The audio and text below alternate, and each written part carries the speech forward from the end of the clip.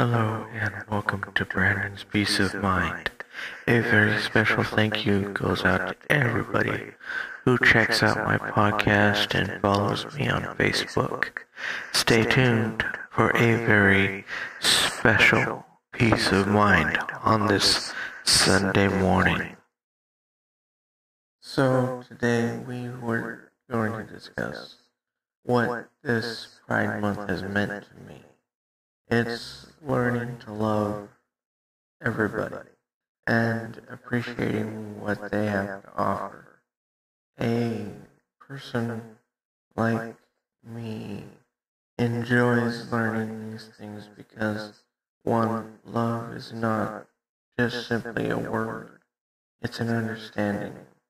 We love to learn, and we learn to love each other in many ways, but this is like teaching us love without stipulations. We love who we are because of what we have become. And the moment we start loving somebody, we put our hearts and our minds to it, and we figure out that the best way to love somebody is to love them unconditionally. And that is something that we have fallen away from. Some of the Pride community has been noted as saying that we are selfish in our ways and shaming everybody else who doesn't look like us.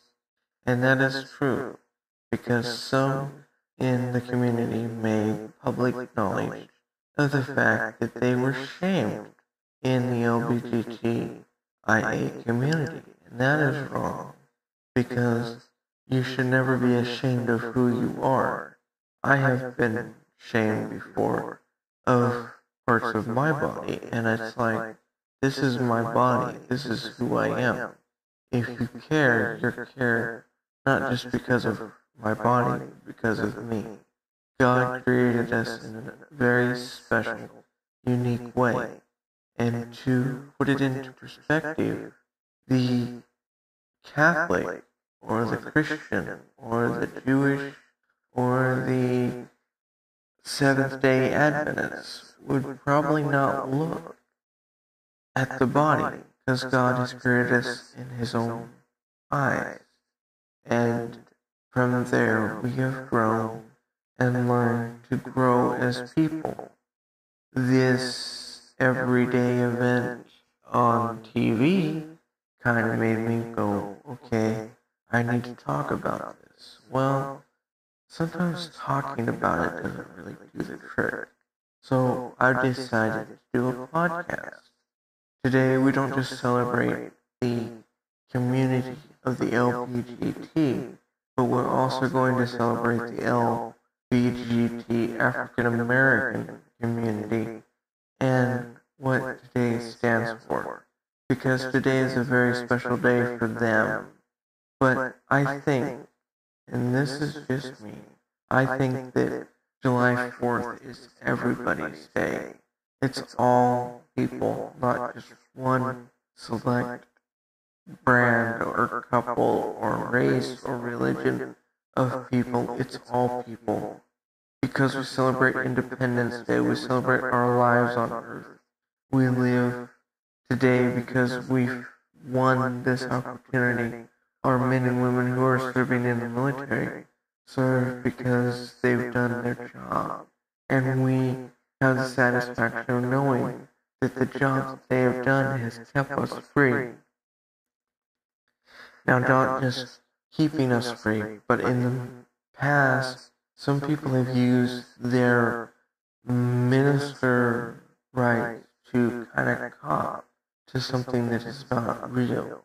This is saying that we, as a people, do not exist as one. Some have come out and said that the LGBT movement needs to be shamed into submission, and that is not the case. We don't need to be shamed into submission.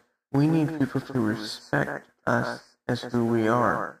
We are just as good as you, the guy down the street, the mail carrier, the President of the United States. We can do the same things and make our own choices.